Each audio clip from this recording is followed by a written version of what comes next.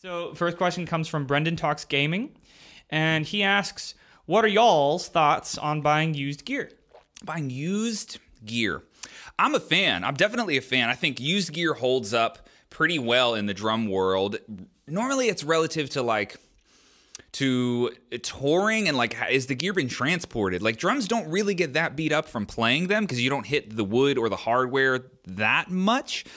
You know, in my experience, it's pretty easy to keep gear in mint condition because I don't tour and because I don't gig and my gear is not very mobile.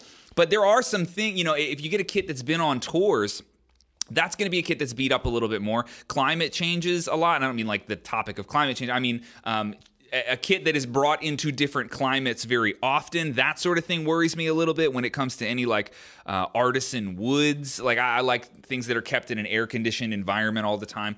So I would say the owner and sort of their lifestyle as a musician, that would be the big factor when you're buying any type of used gear. Like, did you tour with this? Has this been all over town? Has it been in smoky bars? Has it sat in the sun because you played a gig in a parking lot? Like, those are the variables you have to worry about.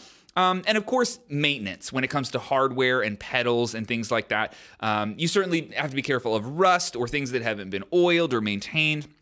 So I would say, and I look at like buying cars the same way as this, if you get the good story and a good vibe from the seller, then buying something used is a lot less scary. Like when I buy a vehicle and someone can't tell me anything about it, they don't know where it came from, where the maintenance was done, and there's no story, that's a little bit scarier. I'd rather take a risk on somebody who has the backstory of this piece of gear. So if you got a guy selling a snare or a pedal or a used cymbal, and he says, I bought it here, I did this with it, here's what I loved about it, and then here's why I'm selling it. All that stuff to me helps make the purchase a lot smoother, and it just gives me a peace of mind when I'm buying used gear.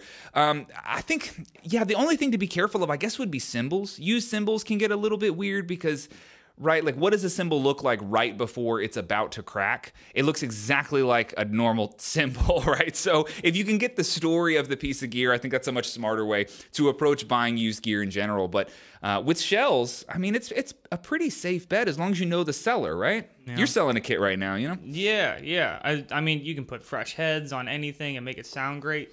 And yeah, now more than ever, help out musicians. If they're trying to sell some stuff for money, give them some money. Yeah. This is not a self-plug for me to sell my kit. You're just trying to sell a kit. But, you know, if a lot of people aren't gigging, a lot of people are trying to get rid of the stuff that they thought they needed and they don't.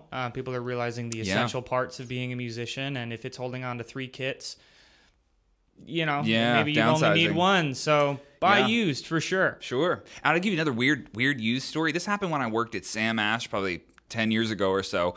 We had somebody come in. I can't remember the brand, but it was like I want to say it was labeled a Tama.